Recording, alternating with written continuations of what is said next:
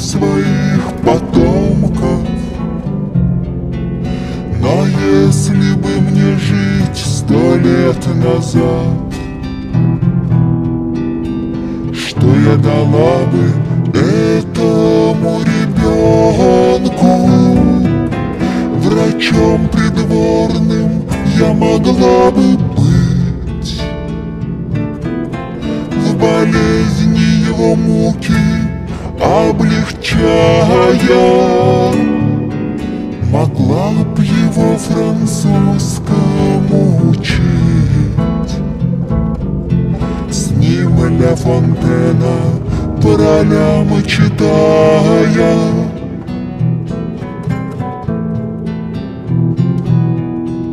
я горничной бы с радостью была.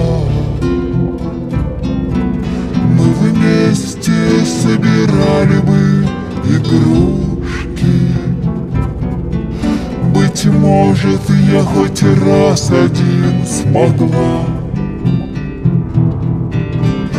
поцеловать мальчишечью макушку. Я б согласилась даже прачкой быть, его матроску бережно обстирала, как преданность свою мне проявить. 100 лет назад наверняка б я знала,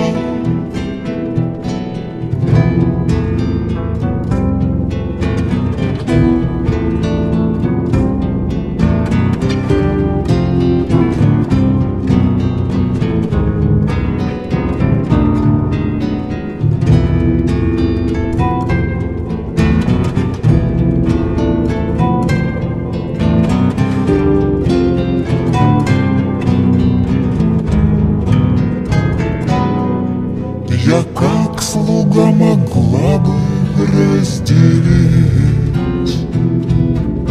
в ту ночь его немыслимую участь. Быть может, не пришлось теперь мне жить виною нераскаянную мучасть за тех, кто хладнокровно приказал спустить курок в Ипатьевском подвале. Царевича прекрасные глаза, я знаю, нас тогда уже прощали. Царевича прекрасные глаза, я знаю, нас тогда уже прощали.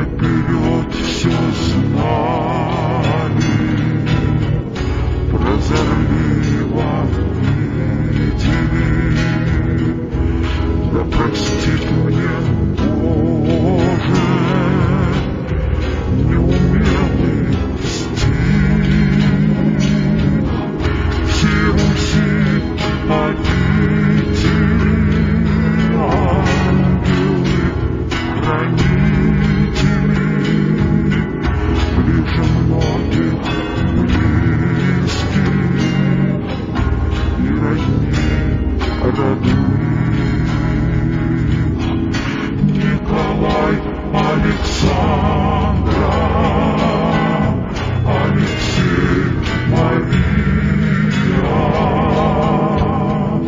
Ольга, Татьяна, Анастасия проплывает в небе в царском оперении.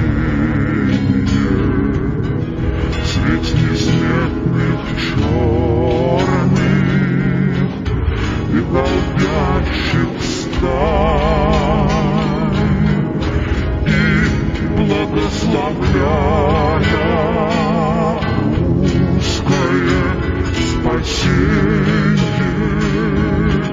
всех крылами крестит православный царь. Положили жизнь для России новой, страшно распрощавшись с жизнью во Христе. Екатеринбургской, русскою Голгофой, семеро восплыло на одном кресте. Николай, Александра, Алексей, Мария, Ольга, Татьяна, Анастасия. Смотрим и не видим, слушая не слышим, иссякает время на земных часах. Все мы прославляя имена тех пишем на сердцах крещенных, а Бог на небесах. Если архиерей, разузнав подробно, не поверят снова вашим чудесам, по обетованию старец преподобный Серафим Саровский вас прославит сам. Николай, Александра, Алексей, Мария, Ольга, Татьяна, Анастасия. Ой, за эту песню враг меня замучит,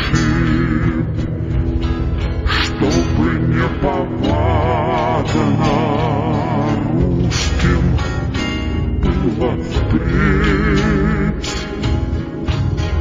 Каждый православный имена заучит,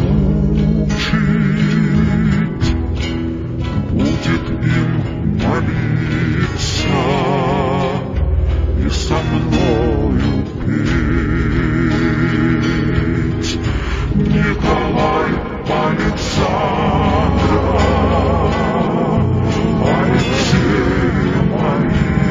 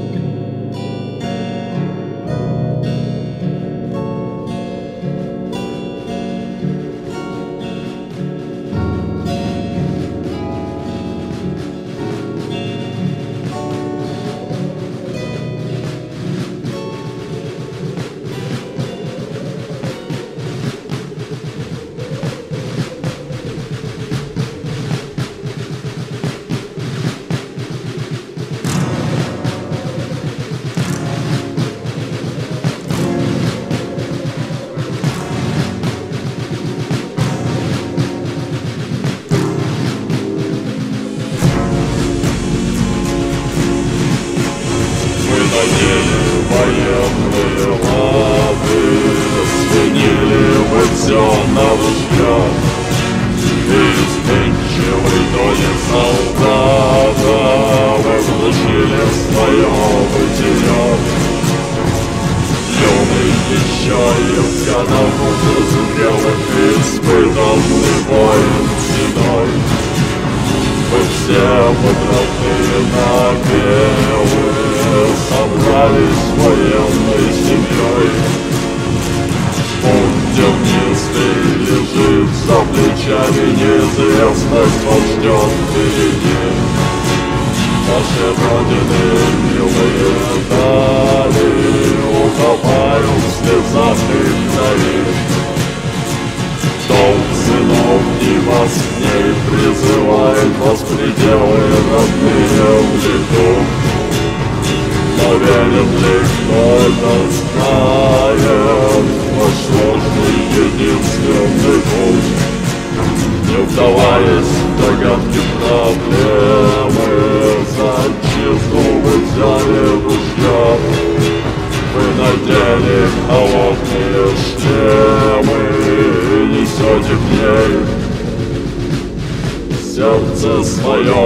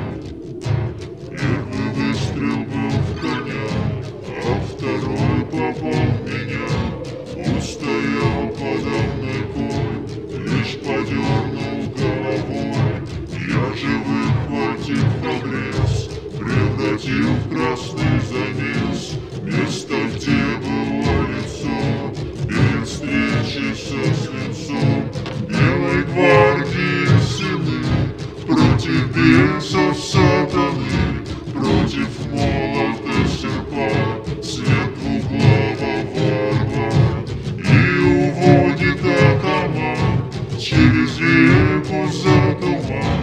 Свой казачий наш отряд за Россию умирать.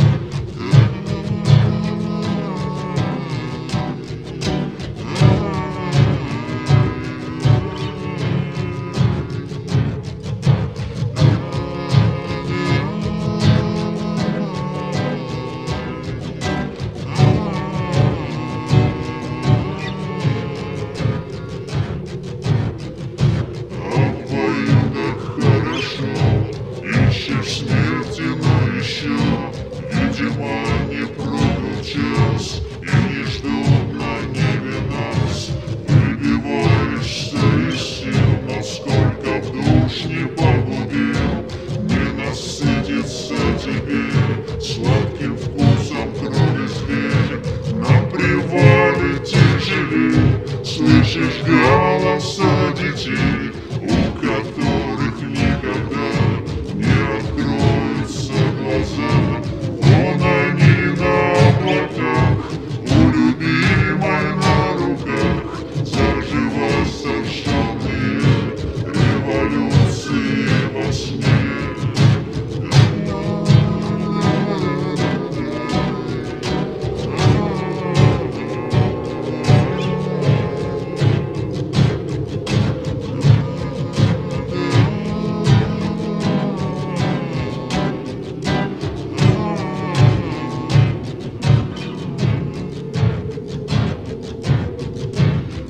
Обернется туман, а за ним только туман. Не осталось казаков, белой гвардии сынов, кого пуля догнала, кого шашка посекла. Нету смерти той святей, как зачеркнув за друзей. Ведь учили в школе нас, белый враг да красный наш, обманули ни за что поколение мое. За Георгиевский крест получил венец с небес, а за красную звезду место вечное в аду.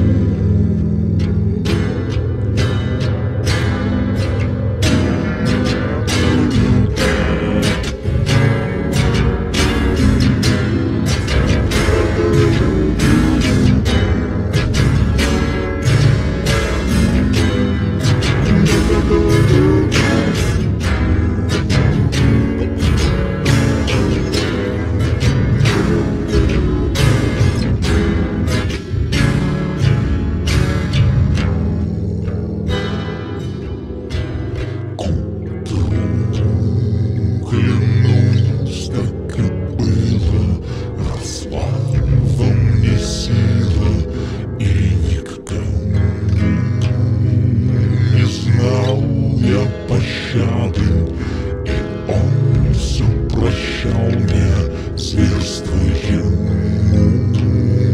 плевать на рыданье. Чем больше страдания, тем выше храм. Дай мне победу, возьми сам. Силы к разделу храм. Веди на свету, построй храм. Я жду тебя там.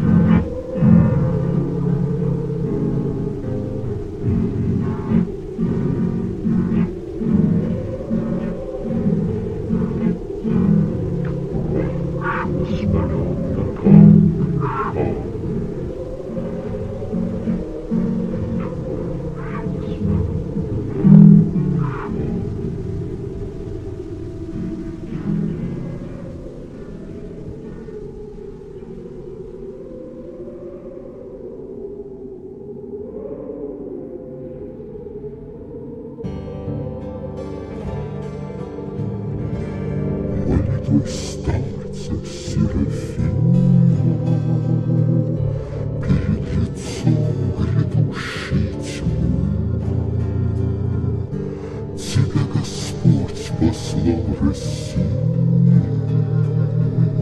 для утешения и любви, наследник русского престола, во свете юной чистоты ты стал надеждой народа и счастьем царственной четы. Еще звонили над Россией все Божьи колокола, и православная святыня судьбою русскою была. Под грозным скипетром державным,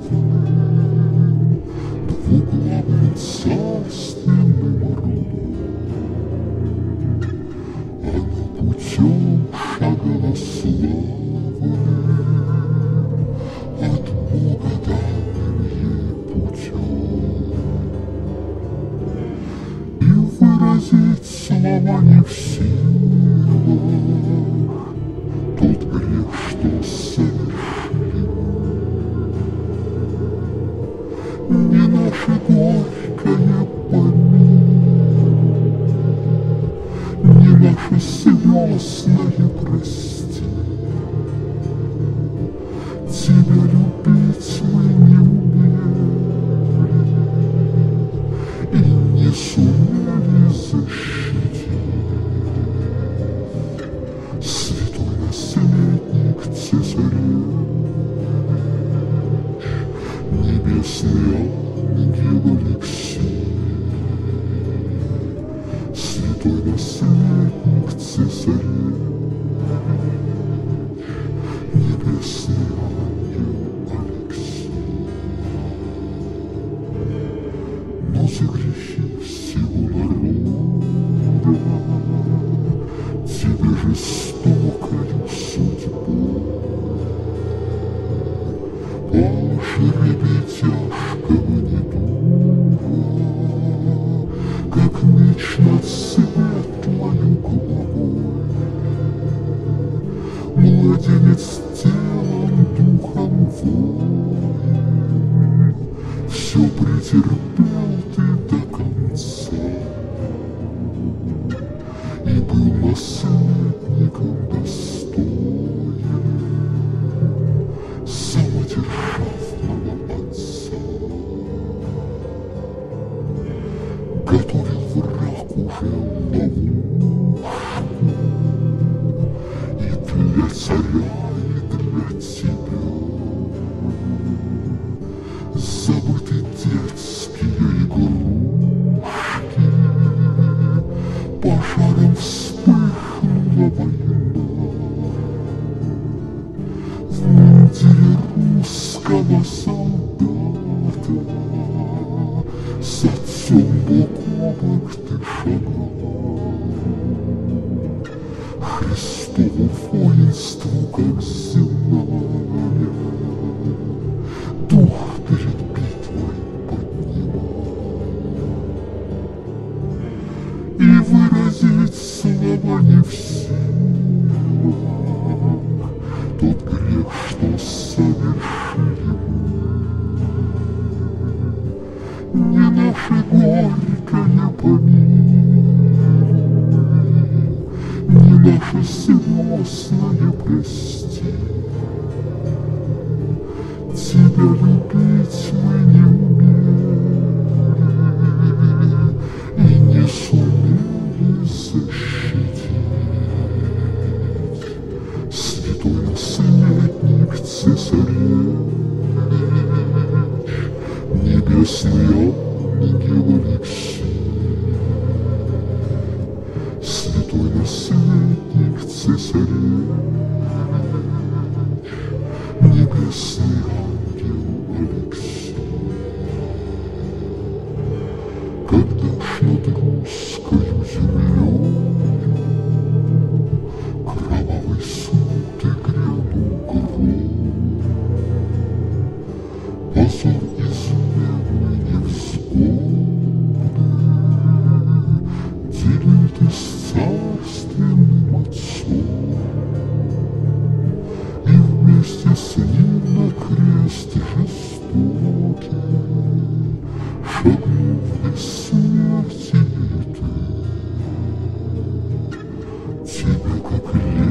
где на взлете сразили пулями враги.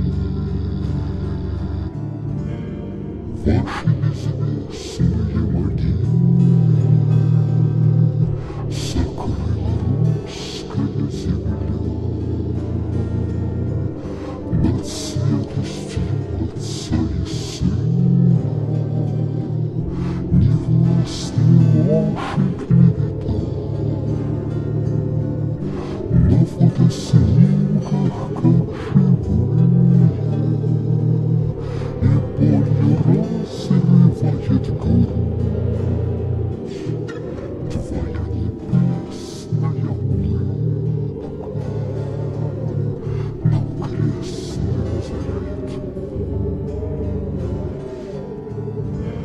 И выразить слова не в силах тот грех, что совершили. Не наше горькое помилуй, не наше слезное прости. Тебя любить мы не умели и не сумели защитить. Святой наследник Царевич, небесный ангел Алексей. Святой наследник Царевич, небесный ангел Алексей.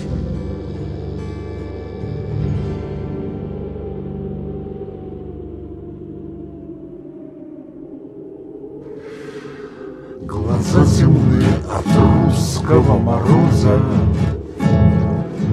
гудит колоколами русский лес. Последний путь по Виа Долороса уходит даль дивизия СС. И все географические карты потеряны в стране большевиков. И наши обгорелые штандарты из похоронных светят цветников. Так веселее, ребята, веселее. Еще не все потеряно, как сон. Еще земля под вашим мавзолеем сгорит от наших огненных знамен.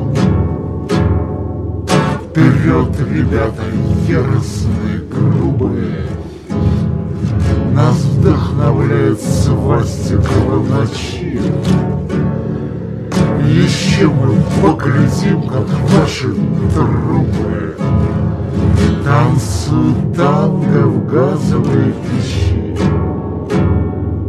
Как хорошо, как свежий будут розы, как весел и прекрасен русский лес.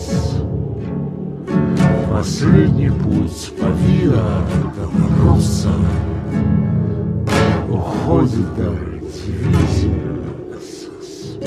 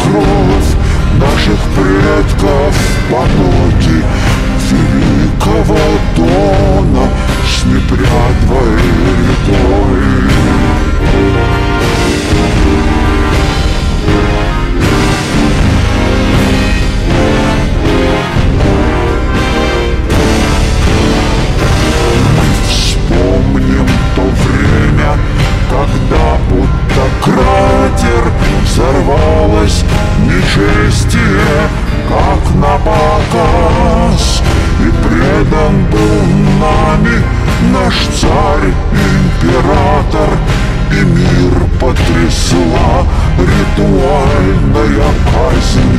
И предан был нами наш царь, император, и мир потрясла ритуальная казнь. Разрушив грехом всенародную клятву, мы спили запор с преисподних ворот, и смерть собрала свою страшную жатву, кося и крестьянский, и княжеский род.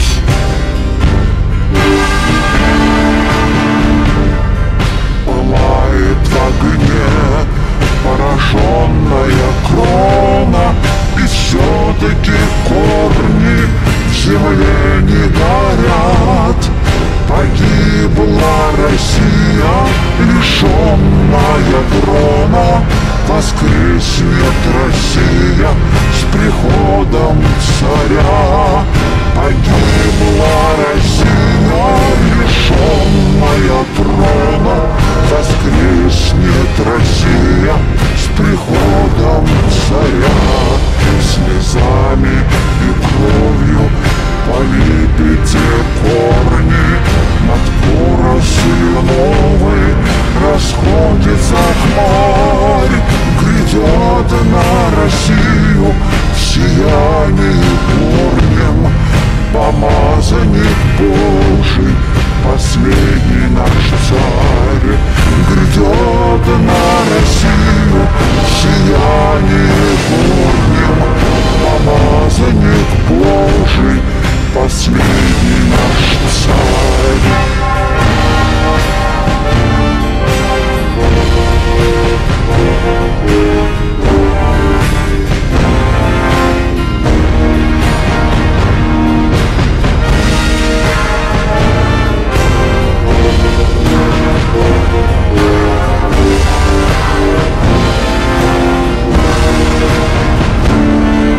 Когда над Россией орлы воссияют, когда к ней вернется державный венец, тогда мы забудем, что мы россияне, и вспомним, что русские мы наконец.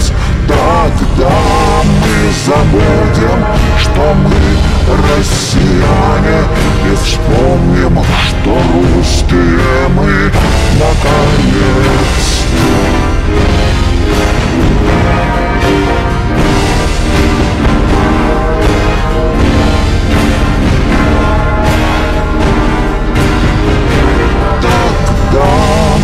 Забудем, что мы россияне, и вспомним, что русские мы наконец.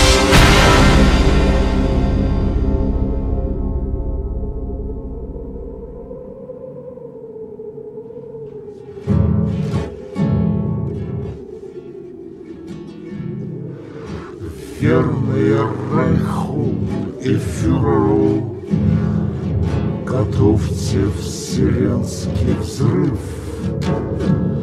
Возродите легенду о севере, древний тевтонский миф. На север, на север, на север неистово рвется пропеллер на север, на север, на север.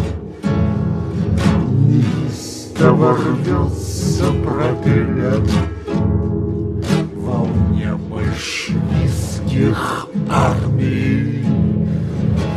Танки идут наперерез, и снег блестит лучезарней от черной формы СС.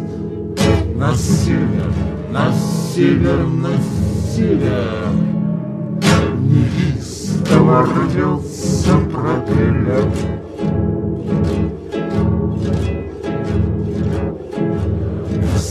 Вонзайте красными звездами славянскую рабскую плоть. Вешайте трупы гроздями, вешайте, с вами Господь. На север, на север, на север неистово рвется пропеллер. Превратите хлебные степи в газовый парадиз. Вонзайте в мозги совдепи свой раскаленный нордизм. На север, на север, на север неистово рвется пропеллер. А когда иссякнут бомбы и патроны и разрушат ваши города, вы умрете, как слепые махаоны, в пламени неистового льда. На север, на север, на север неистово рвется пропеллер.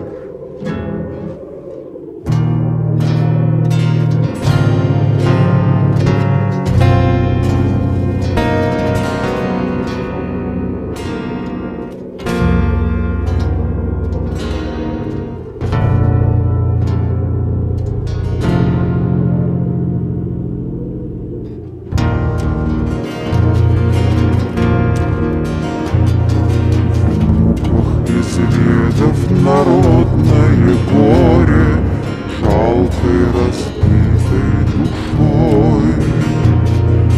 Ищем робко с надеждой во взоре мировые доли земной, глядя в прошедшее наше сурово, каясь, как прадеды встарь.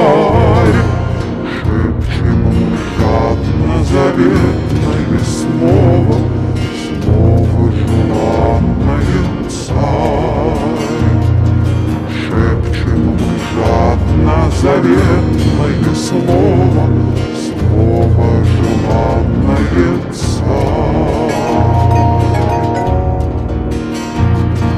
В нем все стремления и чаяния наши лучших забытых времен, тех, что не будет и не было краше в прошлом счастливых времен. Царь — это солнце блискательной славы, царь — это гордость стороны. Грозная сила могучей державы, страшный врагам без войны. Грозная сила могучей державы, страшный врагам без войны. Царь — это вера и правда святая, звона златоглавых церквей. Русь богомольная, Русь вековая, дедов, отцов, сыновей. Царь — это вновь и отертые слезы, труд безмятежных глуши. Царь — это лучшие светы